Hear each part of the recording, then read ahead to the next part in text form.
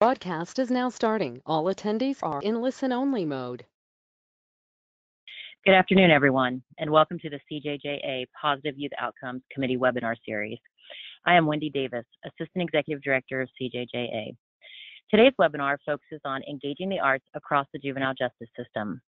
I would like to thank all of you for taking time to participate in today's webinar, and special thanks to Peter Forbes, Commissioner of the Massachusetts Department of Youth Services, and Michelle Phillips, also with Massachusetts Department of Youth Services, who put a great deal of work into the preparation of this webinar, as well as our presenters for today, who Peter will introduce shortly. For those of you who might be new to CJJA, we are a national nonprofit organization formed in 1994 to improve juvenile justice systems, local secure correctional and residential facilities, services, programs, and most importantly, long-term outcomes for youth and their families. CJJA represents the juvenile system CEOs throughout the United States and various local jurisdictions across the country. At this point, I'm going to ask Charity Brenstel to provide us with a few technical instructions before we start. Charity? Good afternoon, everyone. If you could please place your audio on a phone and use the PIN number. Everyone will be muted during the webinar. Please type questions in at any time in the question box. Questions will be answered towards the end of the webinar and are encouraged. The webinar is being recorded. A link to the audio recording and the PowerPoint presentation will be sent following the webinar. And at this time, I'm going to hand it over to Commissioner Forbes. Thank you, Charity. Thank you very much. This is Peter Forbes with the Mass Department of Youth Services. I have the privilege of chairing the CJJA Positive Youth Outcome Committee. I want to recognize Charity, Wendy, and the team, Stephanie and Mike Dempsey and the team at CJJA for hosting this and all the work that you guys do to put forward good work. Michelle was already recognized, Michelle Phillips on our team. Simone Gonsolin, who has been an active participant with the Positive Youth Outcome Committee and is going to be doing the Q&A today. And I also want to give a shout out to Phil Harris, who's with CJJA as a consultant and Temple University as an emeritus professor. He's been part of the team. Today, we're privileged to have Krystal Johnson, who's program manager with the Arts and Education Partnership, and Katie Cohn, who's an assistant director at the for education at the Mass Department of Youth Services. And they're going to talk about how art and education, the nexus between arts, education, and youth engagement. And I think there's a fundamental challenge for all of us that work in the juvenile justice arena, and that is, how do you effectively engage young people? Because if we don't engage them and they're not listening to us, then they're not going to be learning and growing and being able to take full advantage of what we're offering. So I think Krystal and Katie are going to be giving you a glimpse into a strategy on youth engagement that's very powerful. And I believe that Krystal Johnson is going to start. Thank you, Krystal. Thank you, Commissioner. And it is a great pleasure, and we really appreciate CJJA for inviting AEP to come and be a part of this conversation. The Arts and Education Partnership, or AEP, is a national organization that's dedicated to advancing arts education through research, reports, convene, and counsel. We support a national network of over 100 partners who share in our mission. And AEP has been supported by the National Endowment for the Arts and the U.S. Department of Education for over 2 decades now, and is administered by the Education Commission of the States. They are a nonpartisan, non-advocacy education policy organization, and they work on education issues across the pre-K, secondary, and post-secondary workforce spectrum. I want to thank everyone for joining us today as we take a look at exploring our new work with the role of the arts across the juvenile justice continuum. We plan to discuss the benefits and lasting impacts of the arts and how states, communities, and agencies can employ the arts as a part of their strategy to engage youth involved in the juvenile justice system and healthy and productive programs. Next slide, please.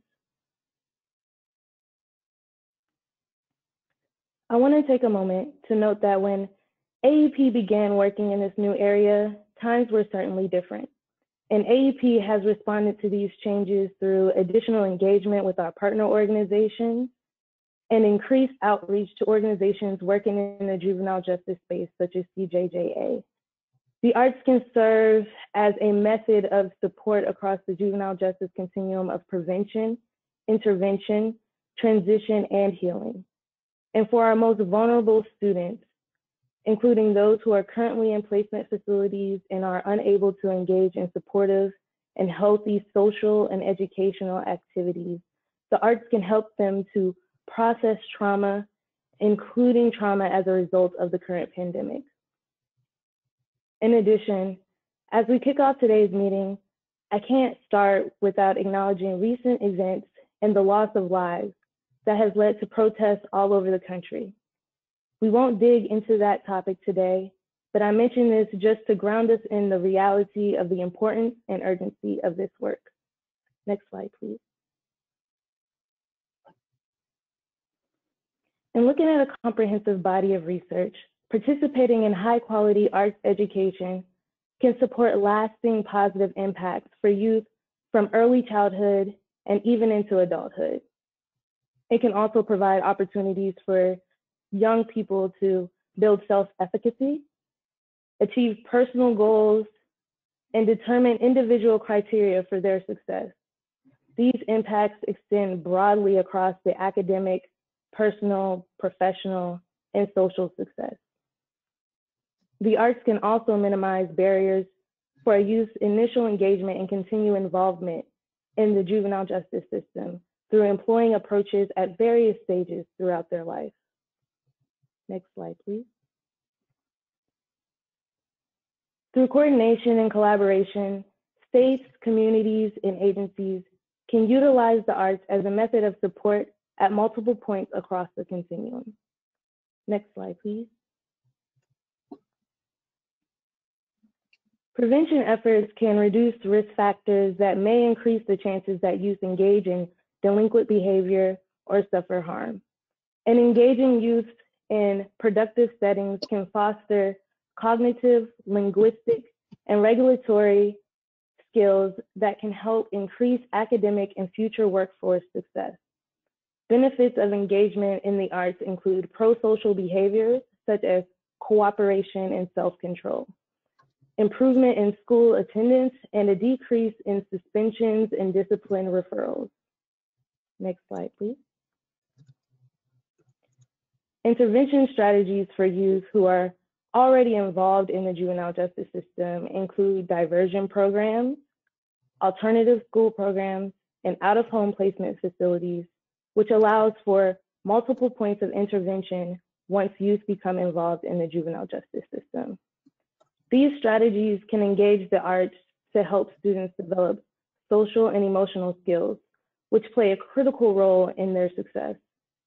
And the outcomes from arts participation are dynamic in scope and include students building confidence, having cultural sensitivity to others, and empathy.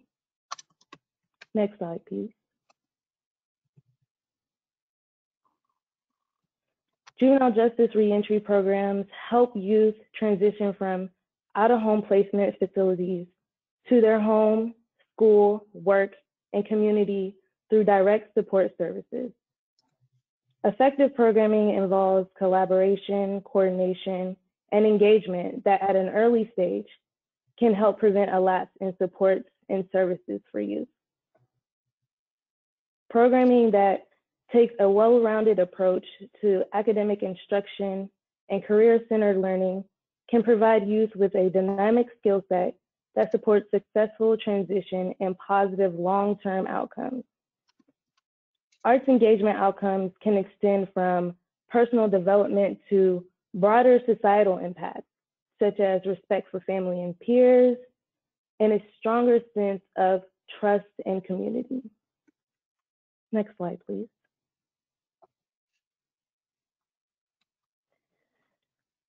Youth can experience trauma prior to or directly from involvement in the juvenile justice system, and this trauma may continue even into adulthood. Trauma-informed care and education practices understand trauma and its impacts and they respond by creating a healthy, safe, and a supportive environment that promotes opportunities for healing. These opportunities include arts-based healing programs that can help youth process trauma, improve coping skills, and build resiliency. Providing youth with opportunities for self-expression, reflection, and healing through a creative process can promote a strong sense of self, help them to build closer relationships, and increase positive engagement with their peers and within their communities. Next slide, please.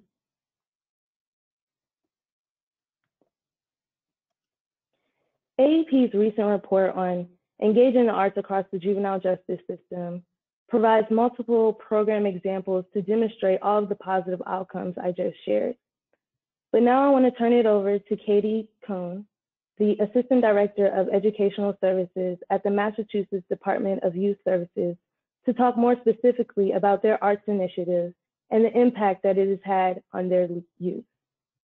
Thank you. Katie? Thank you, Krystal. It's an honor to be presenting here with you, and just thrilled with the report and the work. It's fantastic.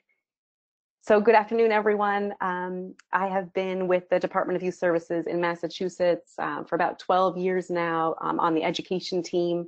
I started with DYS prior to that as a direct care staff at a hardware secure young women's unit, and then went to pursue my master's in social work. And it's really a thrill to be back at DYS and integrating the arts. I grew up as a theater kid. I was a very serious theater kid, and the arts are very important to me. Next slide, please. So ever since I've been at DYS, the arts has always been part of education services, and over the past decade, we've been able to kind of grow our programming to kind of impact throughout the system, and I look forward to talking to you about that today. We see a lot of engagement with our young people in the arts. We also see it with our adults, that the whole community really engages in the arts and creates a learning community that is very, very helpful. Next slide, please. So what have we got at DYS in Massachusetts? So we have 5 visual arts teachers who are licensed educators, and they are within our 5 regions and travel around to programs within the regions to provide arts education. We also have an arts residency program, and this program partners with community-based artists and arts organizations to come visit our residential programs, and they visit both our short-term detention programs as well as our longer-term settings. And every residency is a little different, but they range from 6 to 12 weeks. The projects range of different arts mediums, but the projects are aligned to the National Core Art Standards and or the Literacy Anchor Standards, so they are part of the education program. And they culminate in a celebration where we invite family, caseworkers, and it's a project based, so young people are working towards kind of a final, could be as informal as just a final class that's open, or it could be a performance that they've been working towards. We also do some work in the community, some community arts partners, where we're able to provide some employment opportunities for young people in an art setting. We hope to do more of this, but we do find it very helpful for the right young person to have a community arts employment learning experience. Sometimes young people will meet artists in a program and will really hit it off, and a spark will be met, and we're able to continue with arts mentoring back as young people transition into the community. And we have some relationships and mentorships that maintain with young people over a duration of time. We also are able to provide, sometimes it'll pop up that a young person has a specific arts interest or wants to learn a specific skill, and we are able to kind of provide some one-on-one instruction or experiences at different points. So throughout the school year, all of our arts programming culminates in our annual showcase. And the showcase, titled Share Your Art, Share Your Voice, started in 2013, and we kicked it off at the State House. We've gone to a couple different venues, including University of Massachusetts and Boston, and we've kind of found our home at WGBH Studios and been there for the past 3 years. And I think about this as kind of like our statewide arts celebration field trip. Next slide, please. And it's a statewide convening where we have a team that works to figure out which programs and young people will be interested in attending. So this is an example of a poster that would be in a program or in a community district office. And young people have the opportunity to display and or sell their artwork. And we usually have around 300 pieces of artwork that are displayed and sold, as well as 15 to 20 youth performances. So that day, from across the state, young people from residential and community settings, and lots of our staff and key officials and special guests kind of gather, and we have an art celebration day. Next slide, please.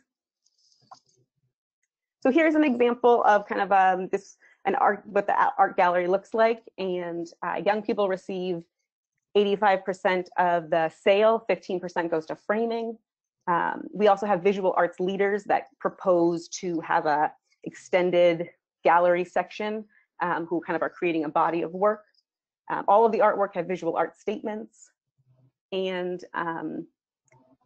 the next slide, please. We also have the performances, which young people arrive at the morning of, and we do a tech rehearsal. We do everything that day because bringing young people from across the state all together more than once would be too much of a challenge, but it is a really fun day. And here at the Paramount Theater, this was 2016, we were able to we had a marquee, and so the young people's names were up on the marquee, and family comes, and it's pretty awesome. Next slide, please. So the showcase is one of our special events, and I think the special events and partnerships is a key way that we have grown the arts at DYS in Massachusetts. We work very closely with our director of special projects at DYS. Anytime there is like an award ceremony or a special staff training, we often are including young people as an artist opening up the day, or including visual art to set the ambiance, and that has really definitely impacted kind of how arts is seen as a key piece of how we support our young people.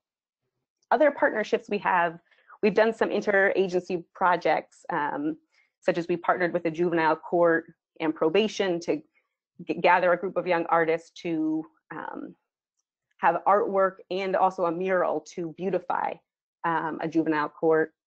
We also we have an arts rally every year at the State House.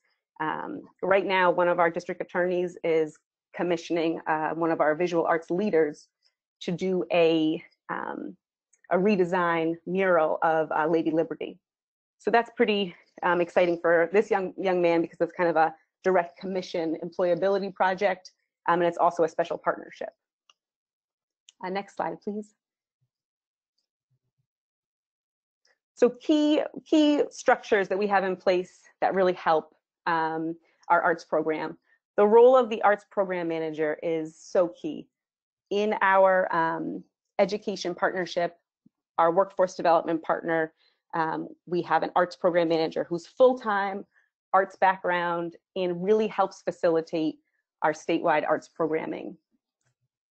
We have a very particular procedure for setting up arts residencies, really making sure that we're working with the program managers, the clinical staff, getting direct care staff on board, and prepared for our visiting artists, and really just supporting our artists to have high quality programming and to work within our system.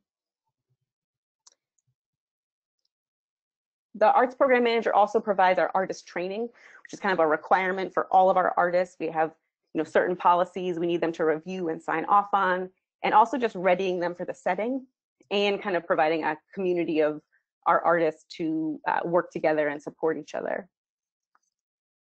One of the key partnerships we have is with our legal services department. So all of the artwork that you see here is from our showcases from over the years, and our young people have signed off, and if they're under 18, their parents and guardians, in terms of were they going to sell their artwork, could it be used for promotional educational opportunities like today, and that's a really key piece, I think, especially in juvenile justice settings, because young people, their rights, their privacy need to be protected, and we also want them to have the most opportunity possible.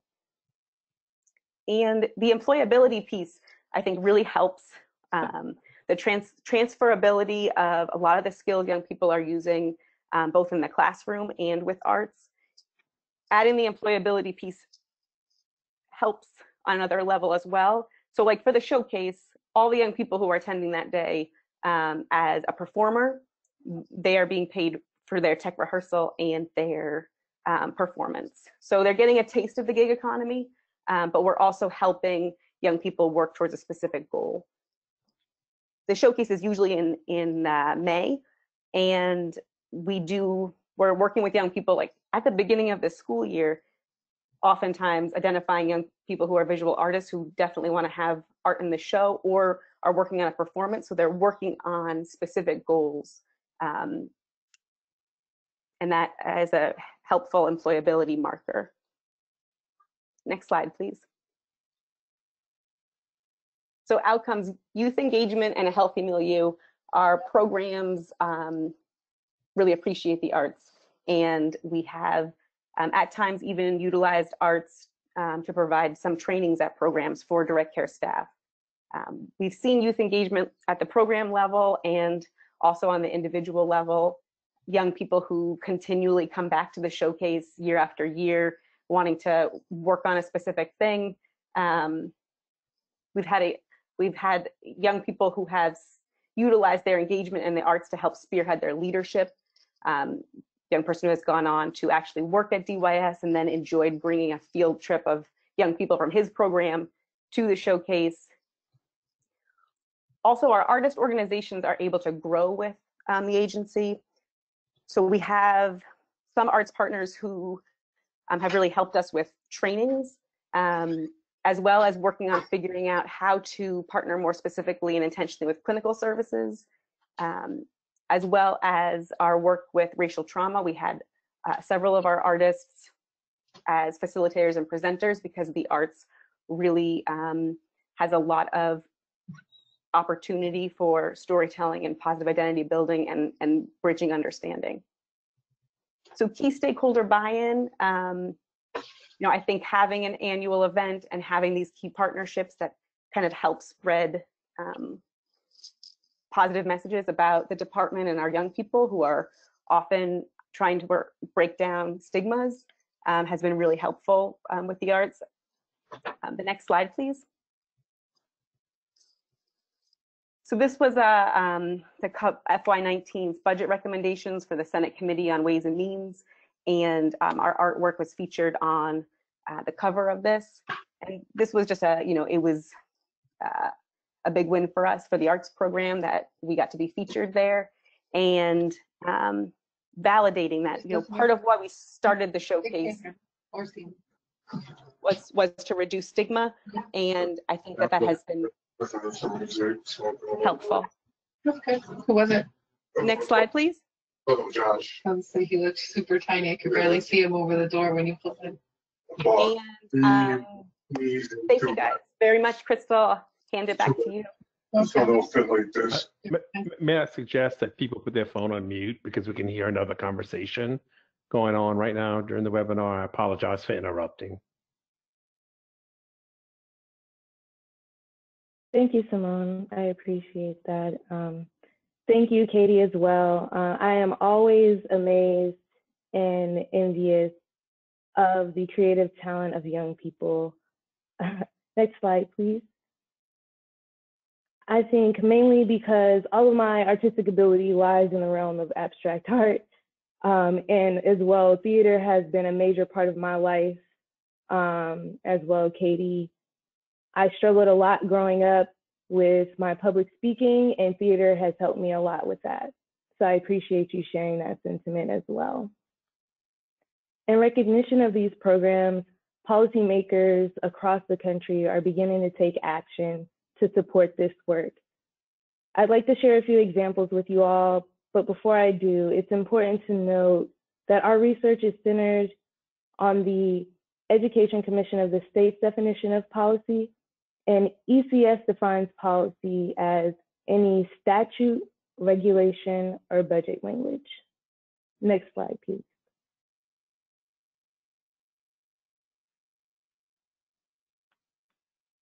We found opportunities on the federal and in state policy, as you can see here. On the federal level, the Juvenile Justice Reform Act has language in their policy to support arts programming for at-risk youth and youth involved in the juvenile justice system. Also, language in the fiscal year 2020 Commerce, Justice, Science, and Related Agencies Appropriations has language in there as well to support arts-based programming. Also, the Every Student Succeeds Act. And on the state level, Louisiana, Nevada, and Utah all put in their state policies language supporting arts-based programming for youth at risk or involved in the juvenile justice system and detention facilities. Next slide, please. In AEP's research, we found many comprehensive resources related to the arts and juvenile justice. Examples of organizations doing work and implementing programs in this space, like Katie's work with the Massachusetts Arts Initiative. So in part of our efforts to facilitate the ongoing sharing of information, we've created a juvenile justice and arts resource library on AEP's website. I encourage everyone to visit the website and to view this topic resources, as it has been robust, getting so much information in such a little bit of time, because there's so many organizations, arts organizations, juvenile justice organizations, and even education stakeholders doing work in this space, supporting arts programming for youth involved in the juvenile justice system. And with that being said, if you are doing work in this space, please feel free to reach out to me and share your resources, as we will continue to update this page with topical content. Next slide, please. As robust as our research has been, we are still left with information gaps in the barriers and challenges faced for arts-based programming, identifying the key actors and implementation, and how different communities can utilize existing policies for arts-based programming. So to help fill these gaps, we felt it best to convene experts in the juvenile justice, education, and arts fields to better inform on these issues. So we'll be hosting our first ever virtual thinkers meeting. Next slide, please.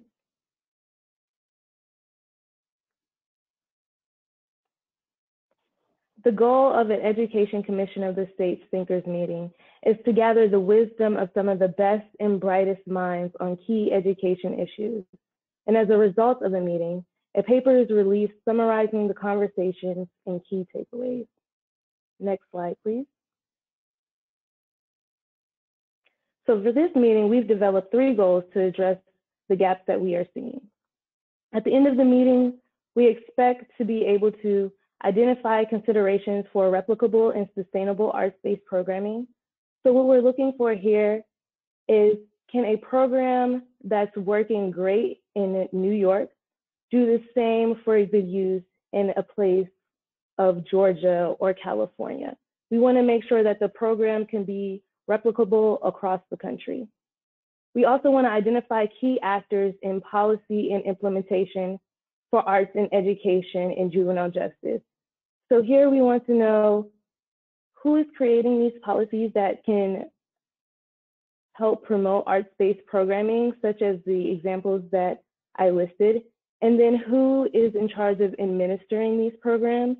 And lastly, what staff is needed for the implementation of the programs? And lastly, we want to consider the state and federal policy opportunities and barriers. Again, we want to look at the existing programs that we've found and see what opportunities it provides across the country. And then we also want to see state by state what barriers they may come across because of their state or wherever community or the local community that they're working in. And from the thinkers meeting, we hope that this will allow us to share the best available information on arts education practices within the juvenile justice system. You can be on the lookout for the release of this report late fall. Next slide, please.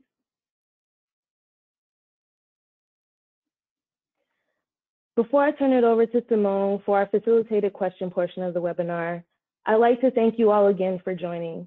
It is important to keep youth in vulnerable situations in mind during times such as this, and it is our ask that you continue to do so after this presentation. Please visit our website and take a look at the resources that I've mentioned, and do not hesitate to reach out to me with any resources you may have about this work in this area. Thank you, and Simone, I turn it over to you. Well, thanks, Krystal and Katie. Thanks so much for sharing the information with us. And wow, those were tremendous slides. They were slides that I think people are going to want to utilize in PowerPoint presentations to liven them up. So thanks a lot for giving us that guidance. There are a number of questions that have come in. So I'll go ahead and begin sharing some of those questions with you. The first one is, are there any key resources on how to integrate the arts into subject matter content, so such subjects as science or language arts? Do you know of any resources that may help the classroom teacher integrate the arts into those content area classes? Thank you for that question. Yes, if you go to the AEP resource page that I mentioned, we have a lot of arts-based programs and a lot of resources supporting arts education within other coursework such as math, science, and supporting that work as well. So if you just go to the resource page, you'll be able to find it there as well. And you can also contact me as well directly, and I can direct you to specific resources on that page. Excellent. And Katie and Krystal's contact information was on that last slide. And I know Peter will make you aware of this, but this webinar will be archived, so you can certainly access the slides and the contact information. A second question is, can you describe any instances where engagement in the arts has supported a youth in their transition from the facility back to their home community? So any instances where art may have impacted the success, maybe, of a child's reentry to the community? Yes, thank you for that question. One of our partner organizations, Big Thought, actually has an arts-based program, reentry program, which is a workforce. So what they do is they allow youth to show up to work where they create art, and then they get paid for this. And a great part of this is they hold them accountable by letting them know that if you don't show up to work, there's consequences such as you won't get paid for this day. So that's a great program that one of our partner organizations, Big Thought, they utilize to help youth who are reentering and back to home and society. Great, thank you so much. And I'm sure, if a youngster is very talented in art, and they have, utilized the programs that are offered to them in the facilities, that's a really nice way, as far as the reentry meeting with the home-based school, to really share that information with that school, so that there is a connection to the youngster's art and desire to do well in the arts, and will connect them hopefully to their home-based school too. So that's really a great way to connect the youngster, their interest in the school as well. So we have another question. Can you talk about some of the challenges, and Katie, this may be more for you at a facility or agency level, but Krystal, you on a national level, let me start that question over, just kind of giving you that lead in. Can you talk about some of the challenges that you have had to navigate as you have injected the arts into facility-based programs, and possibly how you address these challenges?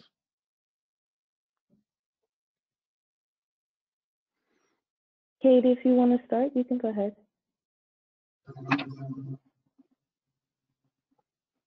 Katie.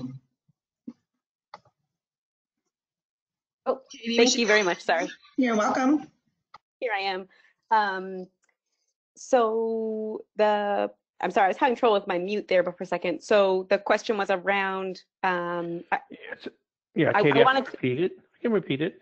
So you know, whenever you move in a program through a facility, especially if it's something new, you usually have to navigate some choppy waters. You know, typically, maybe not all the time. And this person wanted to know what were some of those challenges that you had to overcome when navigating the integration of arts into the facility-based programs. Yeah, so sometimes we've had, you know, the setup meeting is really key because we're bringing the program manager and the clinical director or a clinician, as well as sometimes a shift administrator or someone representing direct care staff. But there's kind of a process in place for preparing the program for the artists. Sometimes, you know, over certain content, we would, you know, work to make sure everyone's on the same page on what material could be used or not. You know, sometimes throughout the program, we may have some staff engagement issues that we have to work on. You know, most of the time, the artists are everyone's pretty excited to have a guest. I think that's why it's also the residency model is very helpful because it's a special program visiting, new, fresh, livens it up. But you know, we also have to work on, you know, tools and supplies and making sure we have correct inventory pieces. If we have new equipment on the unit, and we really, you know, the arts program manager will really kind of outline step by step concerns and usually make a plan. I also just wanted to kind of respond to the other question. I tried to jump in, but around the transition piece. You know, we have, you know, several young people right now who have transitioned from long-term treatment into the community, who are working with either an arts mentor or an arts organization, and we find that this has been really key for supporting transition, both for kind of that expanding the network of people, and it's also around what the young person is really passionate about. So a young person who's really excited about their music has a hip hop artist that they're working very closely with, or and we find that the artist becomes another advocate, another support, another part of the team that has maybe different information, new information, a different perspective to help that young person advocate and to help the team, you know, kind of really understand what's going on full picture. Thanks so much for responding to both those questions. Absolutely. Good points for sure. Krystal, I don't know if you wanted to add anything, or should I move on to the next question? I think that Katie rocked it. I don't have any specific examples, so yes, perfect. Very good. So the next question is, how do youth get involved in the arts program that is being operated by DYS? Do they have to express an interest in arts, or are all youth offered the arts as programming upon entry? So the programming will vary throughout the school year in terms of when the visual arts teacher is at that specific program or which residency may be at that program. But young people in all phases of our continuum have the opportunity to be exposed to arts programming. So we have, you know, arts activities in detention, and as well as long-term secure, as well as in the community. So there's that piece, as well as kind of our staff now kind of know about the arts programming that we have available. Staff meaning direct care staff, as well as caseworkers, education and career counselors. So as young people are exploring through their time with us, what they're interested in, what they're pro-social activities they may want to get involved in, where there is a network of folks who may make the call to the arts program manager or to someone else in the arts network to say, can we get this young person hooked up with something that they're arts-based programming or contact. Gotcha, great. Thank you so much. Krystal, I don't know if you have any other suggestions. I know Katie covered DYS, but I just didn't know if you had maybe another state or two that you may have wanted to mention how youngsters typically get involved in the arts. Yes, thank you, Simone. Typically in our research, we found that it's on a case-by-case basis, depending on the state and the local governments that are facilitating or administering these arts-based programming. So if you look on our resource page, we do have examples of how different states and different programs are utilizing those policies to implement those programs, and where the youth enter into their program, whether it be a reentry program or an intervention strategy program. Those are also listed there. Okay, great. Thanks for giving us those pointers. So this person is interested in connecting with state educational agency art education sections within the state educational agency, or with art education stakeholders within who do in fact promote arts amongst the youth. Is there sort of a repository or listing maybe by state that this person could reference? Is that in your resources, Krystal?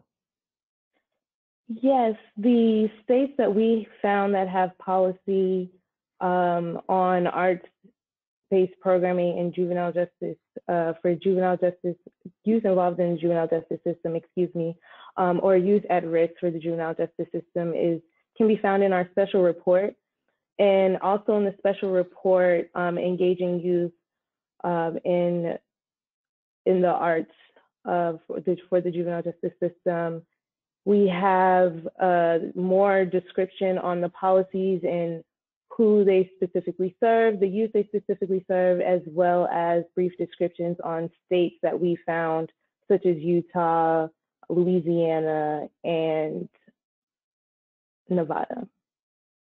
Okay. And I think this person is asking if you could share maybe a typical policy statement or two. And I don't know if that's something that, Krystal, you would want to share, and Katie, or just one of you. And you would have to say it verbatim, but just sort of a little summary of what the policy might say, what's in the policy. Of course, yes, I can definitely do that. Thank you for clarifying. So for instance, Utah engages the arts as a method of support in the juvenile justice system through high quality credit earning programs to youth who are currently in state custody. So this policy is focused on their arts education. So they could take a music class, a theater class, and a performing arts class and earn school credit that will go towards their graduation, as well as Louisiana. They passed legislation to support the creation and use of arts-based programming within juvenile detention and placement institutions. Those are just a couple of examples that I have. Katie, if you want to share any examples you have. So we work closely with our education team and align the project, the arts residency work to the National Arts Core Standards and or the literacy anchor standards, so that it is credit bearing, or it will count towards young people's work for their high school credential.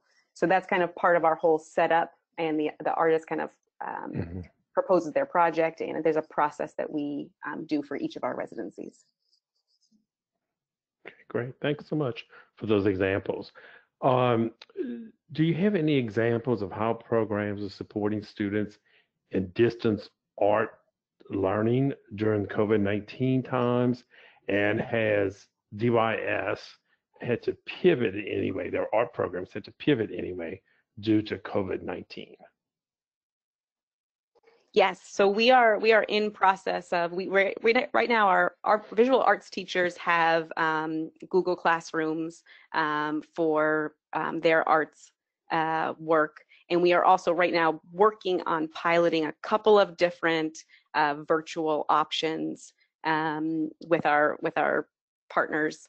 I know we're working on getting a Shakespeare virtual arts going. And we're working with the education staff who are working on the Google Classroom and the program to figure out how we can do that live virtual piece. So that's kind of in process right now. We do have young people in the community who are doing online communication with their arts mentors, and that's been pretty much consistent through since March when everything shut down. So we're still learning, but we are definitely testing the waters and trying to work on some plans for next school year that can be kind of more of a hybrid approach. Great, Katie, thank you. Krystal, did you want to share anything on that particular question? Or? Yes, I'll be happy to. So with some of the outreach that we've done to arts organizations and juvenile justice organizations, Austin Classical Guitars, they are a organization who does music courses for credit opportunities for youth involved in the juvenile justice system. They operate out of Texas, and they have 2 facilities that they operate out of. During this time, they initially weren't able to have access to their youth, but when they were able to gain access to their youth, they were able to continue their learning through a virtual platform and allow the students to continue their learning for that, as well as performing statistics based out of Virginia. They're an arts-based organization that focuses on youth advocating their voices. And they are reaching out to arts organizations and spreading information on how programs are changing and utilizing virtual platforms or gaining access to youth within facilities at this time. Super, thanks so much. I have another question here, and this could be for both of you. How can the arts help in assisting youth manage their emotional responses to the current protests regarding Black people and the police?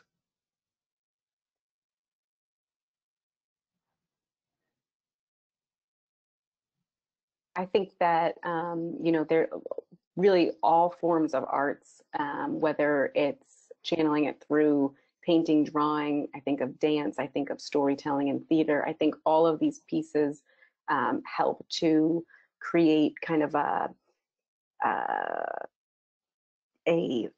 direction for emotion, feeling, even body experiences, and giving it a way to have a form for expression. So I think that it's really important to include arts modalities to help young people express themselves and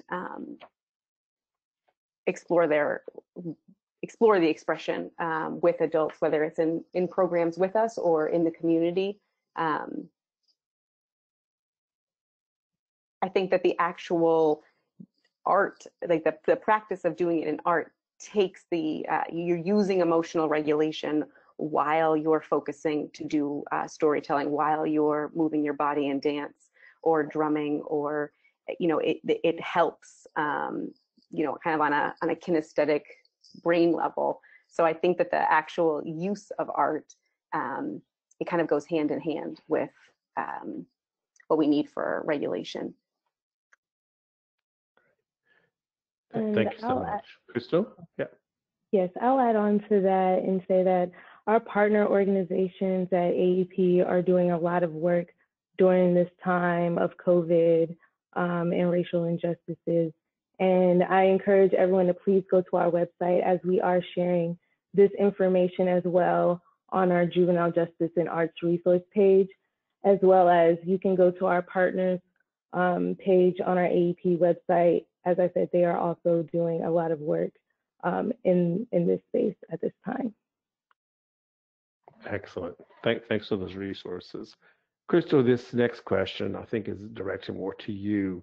Are there funding opportunities for art integration into juvenile justice facilities? Any support that systems might be able to tap or facilities might be able to attempt to secure?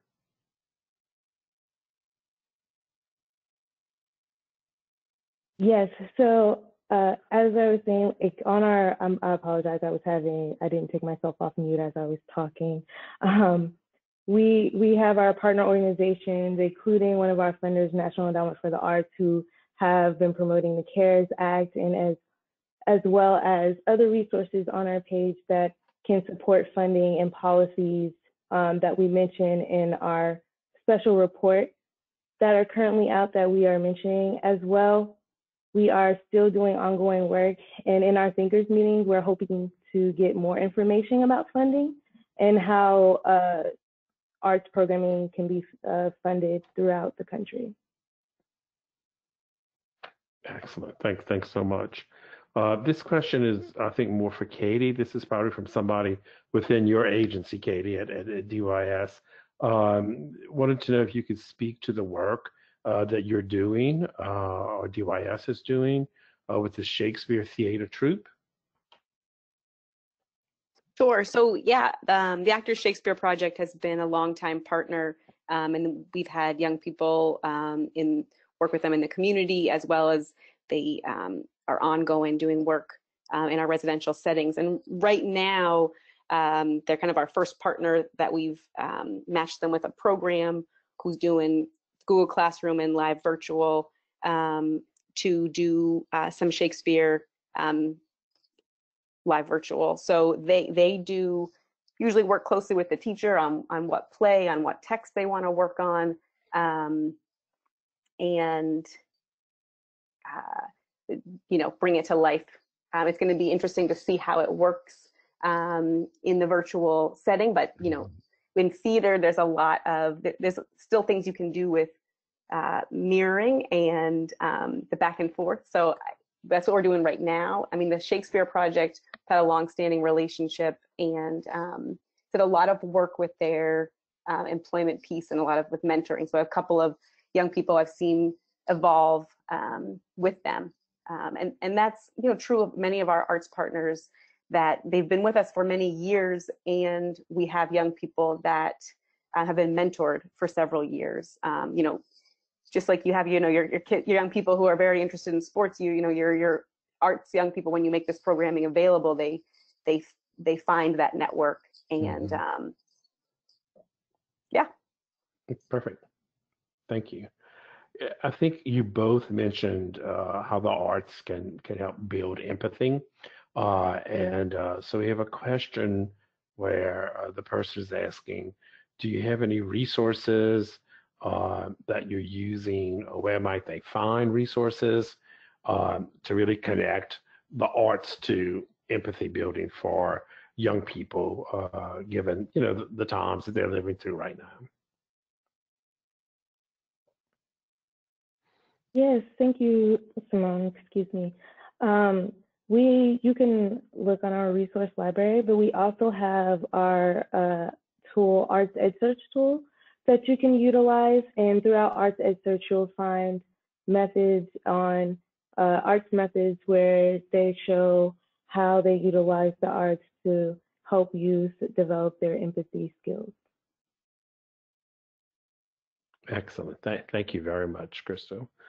And when I think about, sorry. No, go ahead, Katie. No, go ahead. Oh, no, just in the thinking about empathy and some of the work we've been doing, I think about some of the improvisational theater work. We have a partner, Everett Company Stage and School.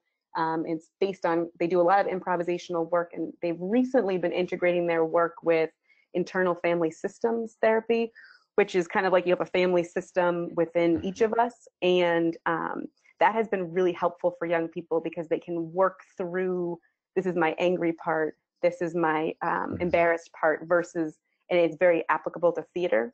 So that has been a place where young people have been able to explore empathy, connection, emotion safely.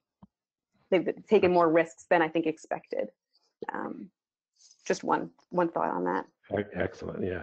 Thanks so much to both of you. We probably have time for just two more quick questions. I have one here. How do you assist with avoiding gang-related art, and what is used to address those issues if and when it should arise there in the classroom or in the studio within the juvenile justice setting? That's a great question. Yeah, so I think that we're, first of all, kind of upfront with young people that any gang-related material is not allowed. So that expectation is set. I think it's also, there's a statement on, the submission form for artwork that would be going to the showcase or publicly viewed. So we try to make that transparent, first of all, and then, our art teachers and our artists are trained as much as they can be, and we also work with the facility, the local level, to give them as much expertise as possible, and that's where we count on the staff partnership as well. But for our large-scale showcase, we do have a group of community services staff who will review each piece to make sure, and if there are any questions, to, oftentimes you have to kind of, investigate further to see this particular youth, if it meant it for this or for that or for that, and then we will follow up with the young person and kind of handle individually. Okay, great. Krystal, did you want to add anything to that? We don't have any information to share on that particular subject. All right. So I think the final question will be, Katie, you talked about, some programs that y'all have there in Massachusetts. And one thing in particular, you talked about, art sales, performances, and the fact that students receive payment as if they were actors or artists, right? What is the method that you use to pay the youth? This is a multi questions here, so I'm going to try and get all three of them to you right here. What is the method you use to pay the youth? How are you able to pay detained youth? And how do you handle the issues around confidentiality if this is an art show for youth who are incarcerated? How do you handle the confidentiality nature of juveniles being incarcerated and their name could potentially be on the artwork? Those are all such great questions. And so on the confidentiality piece, so in order for, within the consent form, it outlines that young people will be identified, their artwork would be identified as DYS at a DYS event, and that their first name would be used. And so they are consenting to that, and their parent or guardian is consenting to that. And if there was ever, trying to think of an instance where there may have been times where we just did not include a name if a young person did not want that, or for other circumstances. But I think that's a big challenge for us, because we want to promote, share, and in today's world of social media, young people want to have that buzz, and we want it to be a youth development program. But we also have to protect the confidentiality. And it's a policy piece that we talk about a lot, and how to navigate that, especially in kind of changing times. So it's something we're still working on, but we are always that's a partnership with legal services that's so key. And on the payment side, it's a little complicated, so we may have to I'm happy to answer more questions in depth offline, but through our workforce development partner, Commonwealth Corporation, where our arts program manager is, we are able to provide the stipends for the showcase date. So young people will receive a check, and it's quite a big management process, because we have to track if young people are, when we don't cut the checks until young people are able to access a bank.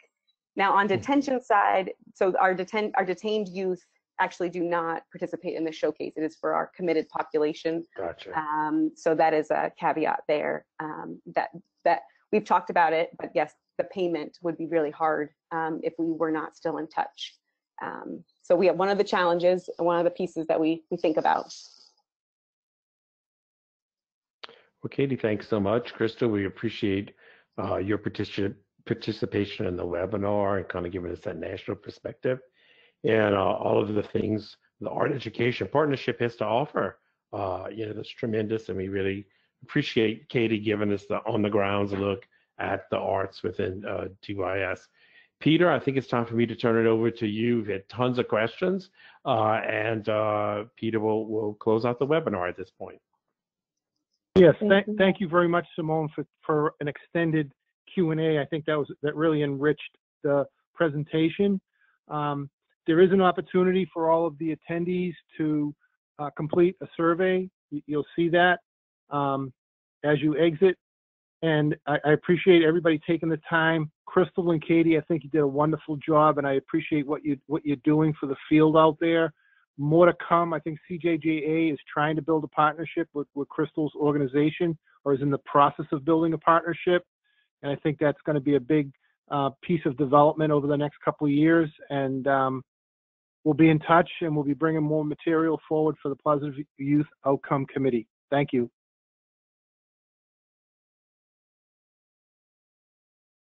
Thanks, Commissioner. Thank you.